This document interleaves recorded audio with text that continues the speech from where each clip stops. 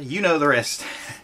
What's up, everybody? Streebo from MVP, back to fill your stockings full of Christmas joy.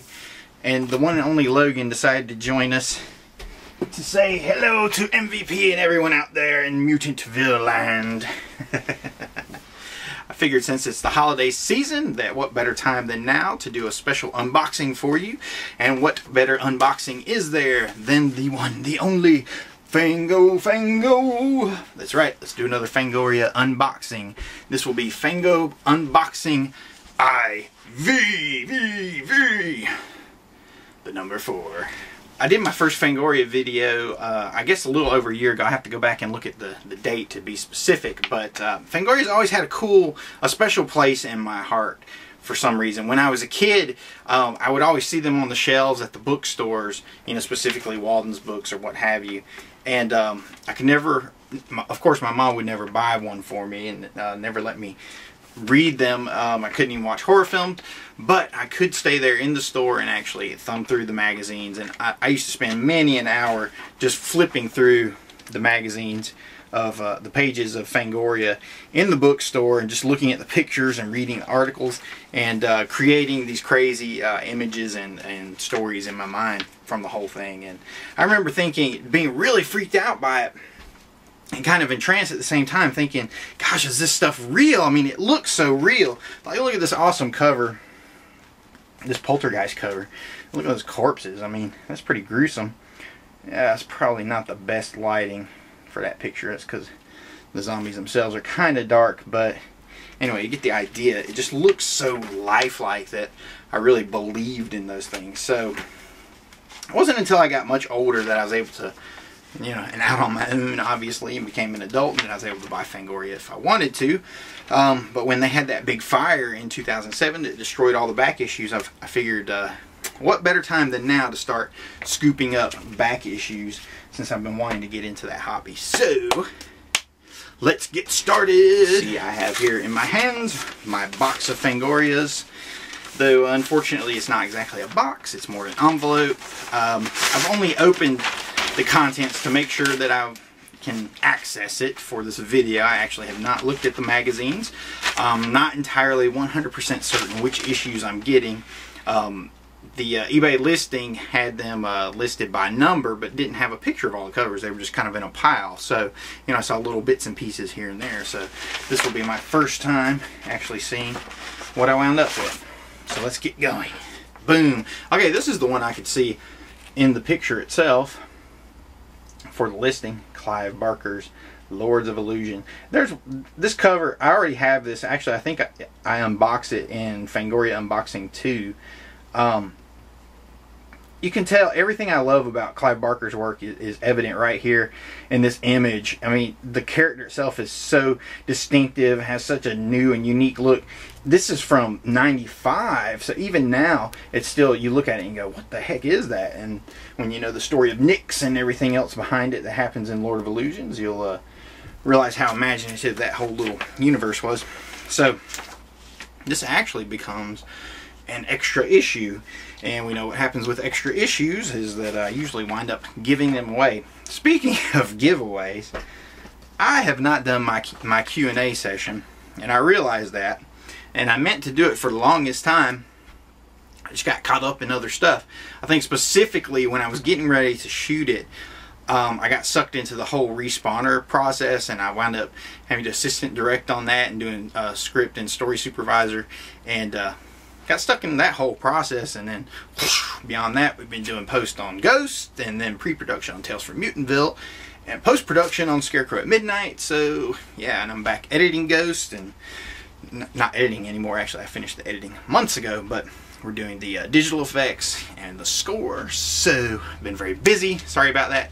I'm going to try to do that Q&A session and give away my extra Fangorias before I give them all away, so to speak, because I've been giving several of these away. When I go to the Retro Phantasma shows at the Carolina Theater, I usually, if I have a Fangoria issue that parallels whatever they're showing that night, like I think I gave away an issue about Halloween 5, I think. Not a great Halloween, but you know, when they were showing Halloween 3 one night, so that's it's not an exact, you know, link because of Season of the Witch, and Halloween 5 is not the best of the series, but at least it has Michael Myers. But Season of the Witch is probably a cooler Halloween film, so, but that's up for debate. Anyway, I digress, as I'm often wont to do.